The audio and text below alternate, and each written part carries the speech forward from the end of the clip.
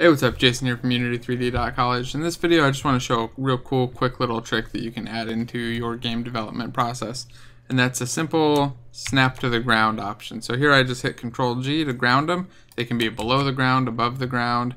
I can even have multiple of these ducks up and kind of offset a little bit. And I want to place them on the ground.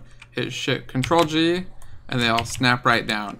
Now to set this up, all I need is a single editor script in an editor folder. So here you see I have this in scripts/editor, and there's a snap to ground script.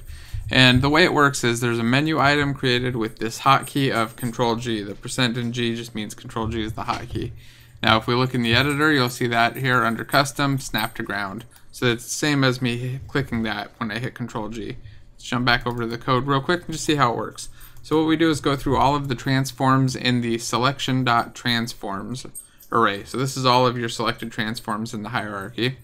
Then we do some raycasts. So we raycast from the current position plus 1 meter up. So that way if it's a little bit below the ground, we can pull it up. But if it's too far below, we're not going to catch it.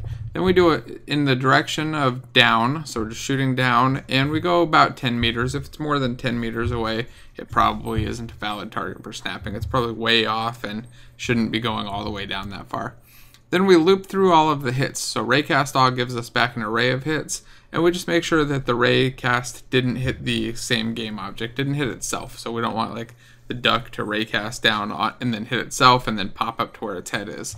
So if the first hit happens to be itself, we just continue on until we get another hit that's not this self.